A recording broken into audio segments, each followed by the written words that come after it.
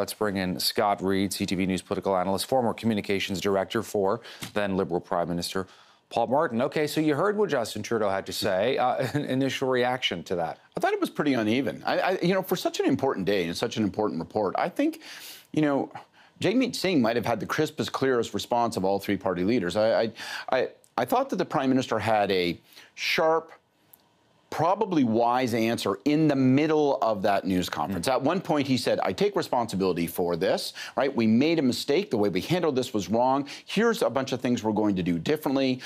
I thought that was the right answer. I thought that what he started with was a bit convoluted, trying to explain to us about a whole set of institutional precedents, talking about the fact that he disagreed with the ethics commissioner but accepted the ethics commissioner's findings. That sounds, frankly, like a polluted and confusing message. So and then at the end, again, he got off on to other tangents. I think the crisper answer would have been the right answer. And I think the Prime Minister really gave us a lot to choose from.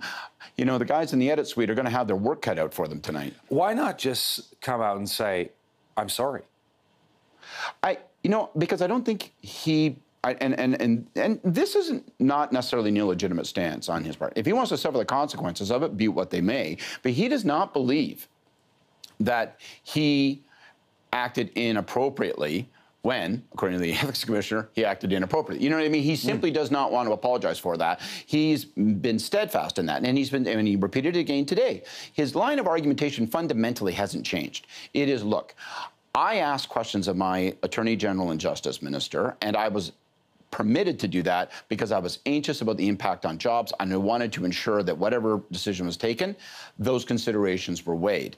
And he's maintained that position all along, and he's just simply not willing to back off of it. So how do you square that and reconcile it with, I take responsibility? What does taking responsibility mean? I mean, ultimately, I think the wash of all this, Todd, is, people are going to get to vote in October. And I think that the Liberals are betting that people will vote on a whole variety of issues, and they'll find the Liberal offering superior to the Conservative. And I think the Conservatives are hoping and betting that this issue will stick to the Prime Minister, will cause ongoing corrosive brand damage, and give them an opportunity to come out ahead. So in terms of sort of raw political calculus, better on the 14th of August than the 14th of September, and also the idea, perhaps they're gambling and saying, this is not going to really matter at the end of the day, that it's already baked into the way people see Justin Trudeau, and they may have other issues they're concerned about, like pocketbook issues. Right. I don't know if I want to ascribe that to them. That's my view. Right. And my honest view is, as serious as this report is, as damaging as this issue has been, months of brand damage to the Prime Minister, not well handled in terms of a response in the winter months. I don't think it was terribly crisp today. But on balance, I think people will already have factored in the SNC-Lavalin issue when they come to vote. So I don't believe that Andrew Scheer, the Conservatives, will be able to take this report and keep it salient and keep it in the news for the next 6 weeks to when we get to the beginning of the election, so they then can carry it forward for another 6 weeks to the day that people vote. Maybe I'm wrong, but I don't think they're going to be able to make this a referendum election on SNC-Lavalin. You worked in political communications for a long time, so do you think the argument now, and we heard it a little bit from the Prime Minister, and he said it before too, right. I'm not going to make any apologies for standing up for Canadian jobs, Canadian companies, Canadian champions. I was doing what I thought was right. The idea was to protect jobs.